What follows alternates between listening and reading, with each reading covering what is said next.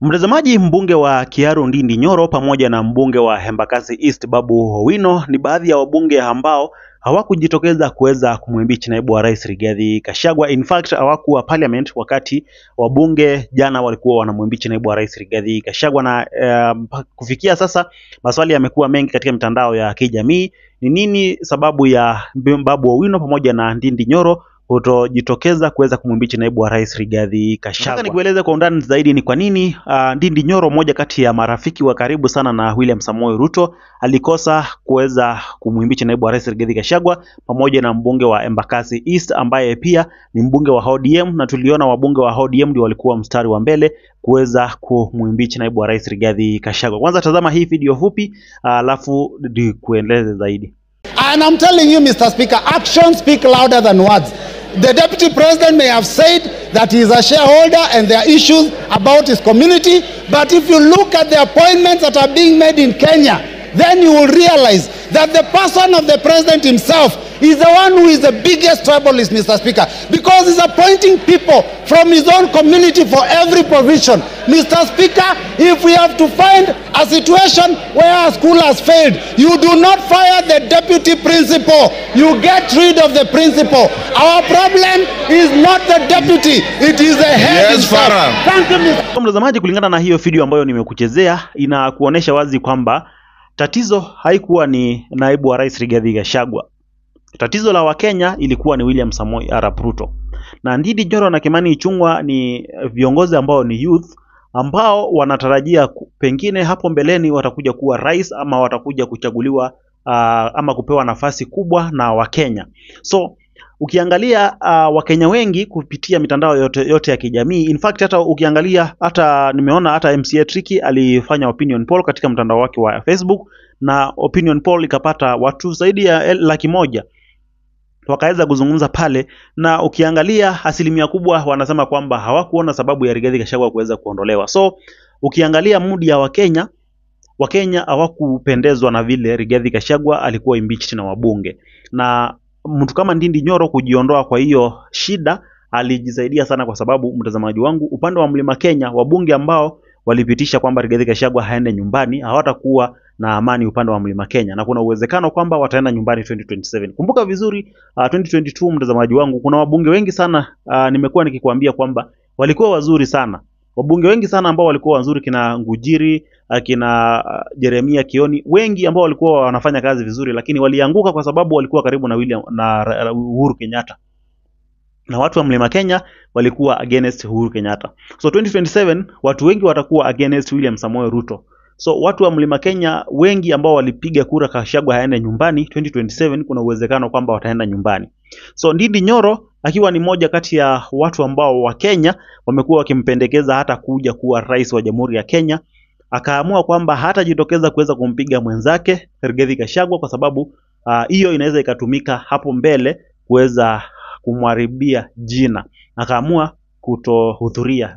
Upande mwingine Babu Owino, pia mbunge wa Embakasi East, yeye alizungumza katika mtandao wake wa kijamii wa Facebook, na akasema kwamba sababu ambayo ilimfanya aziweze kutokea ni kwa sababu hakuona jambo la maana ambalo lilikuwa linakuja kuzungumziwa pale. Kuangalia tu kidogo kwa karibu ama kwa haraka vile Babu Owino amezungumza, alisema kwamba how can I waste my whole day discussing about Rigathi Gachagua, yet we have serious issues like Ndani, new university funding model, cheap high cost of living, high taxation, unemployment, among others. You will see me in parliament when those issues are presented, but they will not bring them. I was engaged with other important and urgent matters affecting my constituency. The speed with which Rigathi was impeached should be the same speed used to solve Kenyans challenges. Huyo ni mbunge wa Embakasi East ambaye anasema kwamba hangeharibu muda wake akienda parliament kuweza kusikiza impeachment yake Rigathi Gachagua, wakati kuna important issues kama Ndani inataka kupeana for the next 30 years na Kenya. Kuna new university funding model iko na shida, high cost of living, high taxation, unemployment na mambo mengine mengi. Alafu anasema kwamba wabunge hawawezi wakatable motion ya kuzungumzia ama hawawezi wakaleta wakadiscuss mambo kama high cost of living, wakadiscuss mambo kama ndani, lakini ikifika ni kuimpeach mtu kama Rigathi Gachagua wanakimbilia wote bila hata sababu ya msingi ya kuweza kumwimpeach Rigathi Gachagua. Kumbuka kwamba Babu Owino anataka kuwa governor Nairobi mwaka wa 2027. Kumbuka kwamba Nairobi asilimia kubwa ni watu wa kutoka upande wa Mlima Kenya. Kumbuka kwamba Governor Johnson Sakaja alipita kwa sababu ya watu wa Mlima Kenya ndio walimpitisha. Ndio wengi zaidi ambao walimpitisha Governor Johnson Sakaja.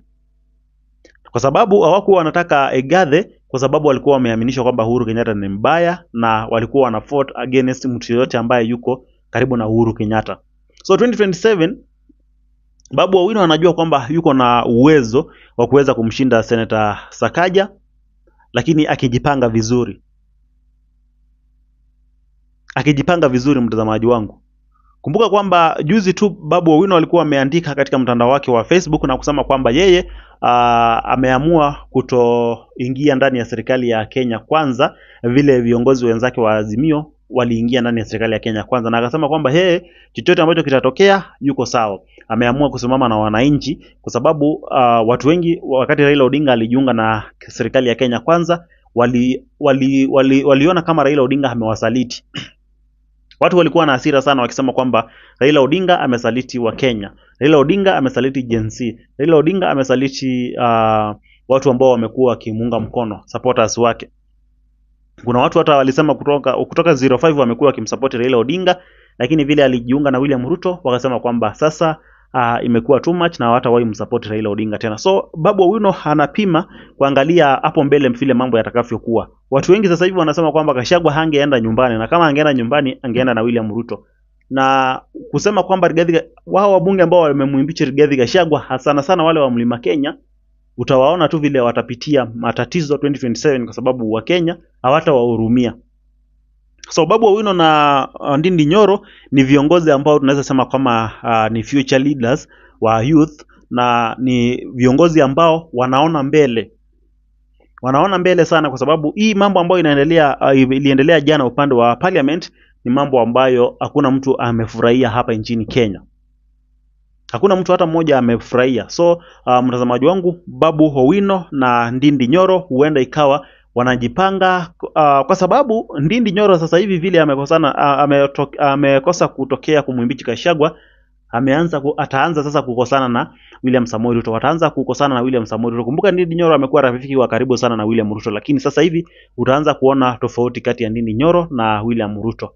Na vile Ndindi Nyoro akianza tu kuwa kando na William Samoei Ruto, I can assure you Ndindi Nyoro hata anaweza kuwa governor wa kaunti ya Kiambu, anaweza kuwa governor wa Murang'a, anaweza kuwa governor wa Kirinyaga, anaweza kuwa governor wa mahali popote upande wa Mlima Kenya, iwapo atakubali kukaa kando na William Ruto, kwa sababu 2027 watu wote ambao watakuwa karibu na William Samoei Ruto watakuwa mstari wa mbele kwenda nyumbani. Asubuhi na mapema watakuwa wameenda nyumbani. Sijui kama tunaelewana mtazamaji wangu.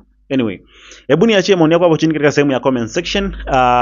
Pia uniambie, pengine mimi ndio sijui, niambie wewe unadhani kwamba ni sababu gani ambayo imemfanya Ndindi Nyoro akakosa kuhudhuria impeachment yake Rigathi Gachagua pamoja na Babu Owino. Tutakutana tena kwa video nyingine hapa Jetan Daily Politics. Usiende mbali, nitarejea hivi punde tu na mengi zaidi. Kwa sasa, bye bye.